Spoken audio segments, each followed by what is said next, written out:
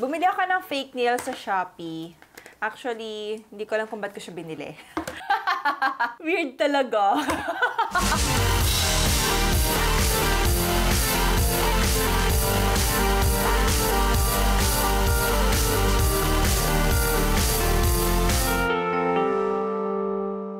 So, bumili ako ng fake nails sa Shopee. Kahapon ko siya na-receive. Siguro dahil na-curious ako kung anong feeling kapag meron kang fake nails sa kuko. Fake nails sa kuko. Okay. Ang lakas sa mukha. Weird talaga.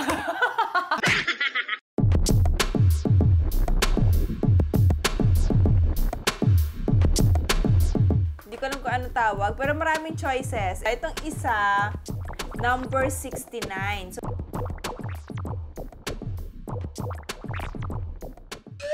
actually, teka. Hindi may pumasok. Insect. Di pa abot ako noon. Kadiri eh. Weird talaga. Yan ang itsura niya sa loob. 24 pieces yung fake nails. And then, may kasama siyang glue. Nag-search ulit ako ng mga ganito pack habang hindi ko siya nare-receive. Kung meron para ng mga matte finish, so sana pala yun na lang yung binili ko. Para kasi ang cute pagka ano lang eh. Simple lang talaga. Isang kulay lang. Wala ng mga design. And there are fake nails din na instead of glue, parang tape yung gamit. Kasi nakalagay din dito eh. Merong ibang fake nails na adhesive tape yung pandikit nila. But this one, glue talaga siya. Actually, na-in-apply ko siya kahagabi. Matapang yung glue. So, dapat careful na hindi madikit sa skin. Kasi once na nadikit siya sa skin, masakit tanggalin. Bago natin siya apply, we have to wipe our nails first with alcohol cotton or cotton with alcohol. And wala kasi akong cotton, so mag-tissue na lang tayo. Siguro yung rason doon kaya dapat i-wipe muna siya kasi minsan may mga oils. So, para didikit talaga yung pandikit natin, kailangan. Pag may furnitures kayo, careful lang sa alcohol kasi baka mamuti yung furnitures nyo.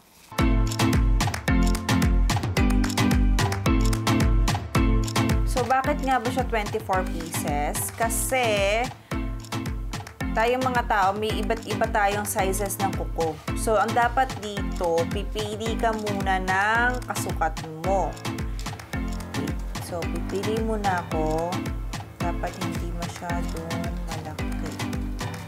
So, ibukod na natin yung mga hindi dapat. Hindi tayo malito.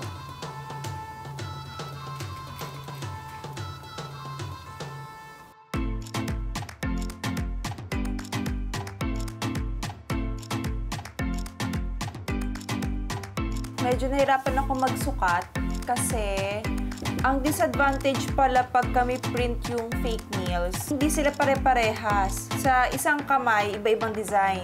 Iba-iba rin sila ng laki. Kasi dapat hindi siya tatama sa skin.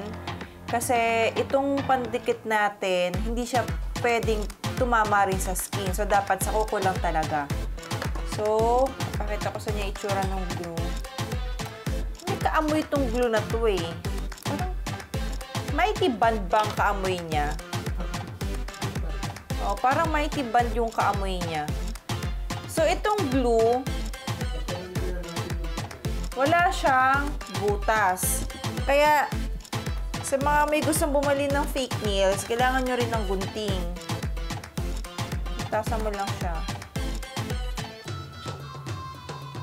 Actually, dapat guntingin mo talaga yung ano. Ayan, pagka gumamit kayo ng gunting, huwag nyo siguro siyang isasara kasi baka hindi nyo na mabuksan.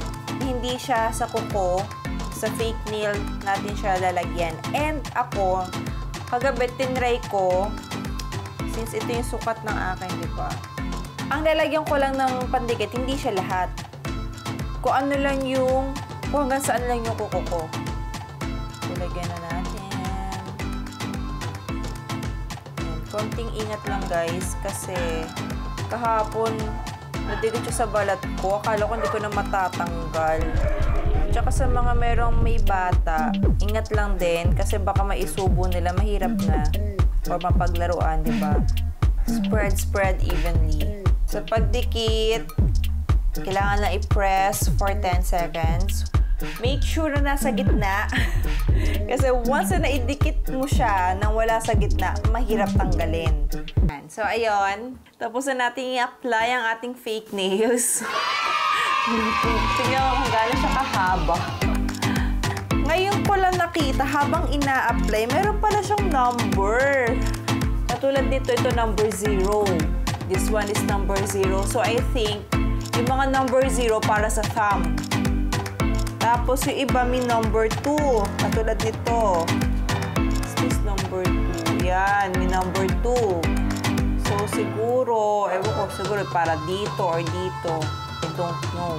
Pero ito lang number 1. Anyway, pwede rin naman talaga yung susukat mo siya sa kuko kasi hindi naman siya pare-parehas talaga kahit yung mga numbers. Feeling ko, merong part sa katawan ko ang hindi tama. Hindi pa nga siya pantay, oh. Ito mas mahaba. Ba't ganun? Weird talaga. Ito, syempre bago kayo bumili, isipin nyo muna kung makakakilos ba kayo sa bahay, especially pag wala kayong kasambahay with these long nails. Lalo na pagka meron kayong baby, syempre, ang hirap buhatin. So what I did last night, I cut it according to my desired length. Pero hindi ko siya ina-advise sa mga taong kasi kagabi, nung pinutol ko siya, yung left hand ko okay. Pero dahil nga hindi naman ako kaliwete, hindi maganda yung kinalabasan sa right hand. So, tinanggal ko na lang. Ang advantage ito sa tingin ko, para to sa mga taong bawa merong occasions, nakalimutan magpa-manicure. Yan. Napakadali lang kasi parang wala pang 5 minutes. Meron ka ng instant na magandang kuko. Iba pa rin yung feeling pagka natural nails o natural fingernails yung meron ka kahit mahaba pa siya. A day with my fake nails! Weird talaga. At isingit ko na rin ang bago naming products, ang Color It Cosmetics. It's color gray.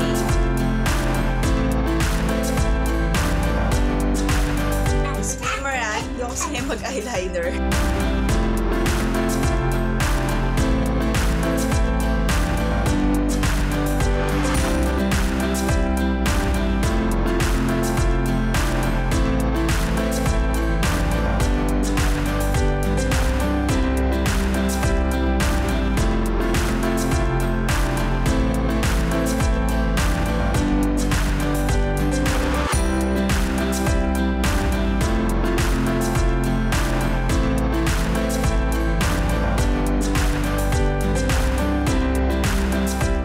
Live na rin siya sa Shopee. Just type in Beauty and Bath by Kim Herradura. Don't forget to follow. Don't worry, all the links will be on the description box. Thank you for watching this vlog. And don't forget to subscribe na rin sa Just Like This TV. Ayun na nga. Halos kakagising ko lang. Yan, tinan nyo. Ito ang aking right hand. Dalawa na yung natatanggal.